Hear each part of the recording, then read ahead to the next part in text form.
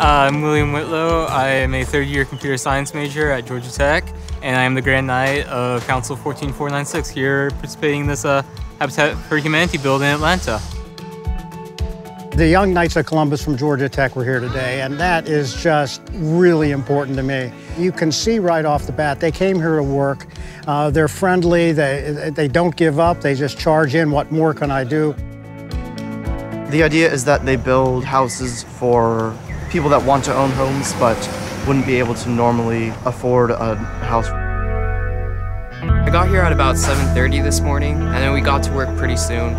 The Knights of Columbus are participating in this project because it's helping out with someone part of the Atlanta community. As the Knights of Columbus, we are dedicated to service. I've met the home buyer. She's really grateful that the Knights are coming to help. Just a couple Saturdays, we'll give her a house that she'll enjoy for many years.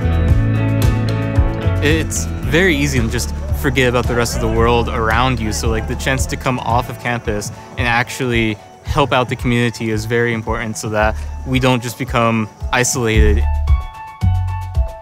The Knights of Columbus have provided me with brotherhood, with a sense of what a man should do to serve the church, serve his country, and serve his community. Habitat for Humanity provides homes, a place for families to live and grow. As Knights, we strive to be there for people in whatever way they need. It's incredible to see what people can do when they come together. When we as a council gather in a common goal, that has a huge impact on others.